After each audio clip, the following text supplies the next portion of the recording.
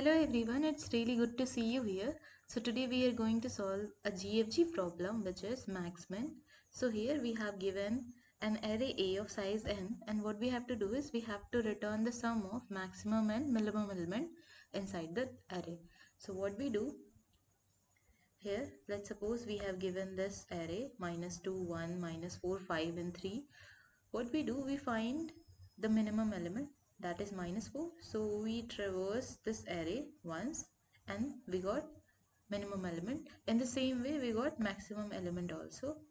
Then at the end what we have to do is we have to just sum up the value of min and max and then simply return the answer. So let's dive into the coding part. So here I had initialized min v as a which is an integer storing minimum value, and I has initialized it with int max, and similarly max v stores the maximum value, so initially it is initialized with int min. So after traversing throughout the array, what we have to do is we have to make our min v as minimum of min v and ai. So since min v is maximum initially, so it will store the minimum value, and in the same way max v stores the maximum value as it is minimum initially.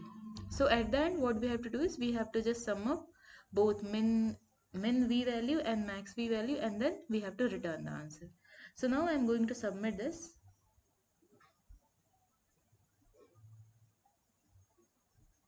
So this is the approach for the problem max min, and if you want to access the code, then you can directly check GitHub link given in the description. And this is it for this video. Thanks for watching.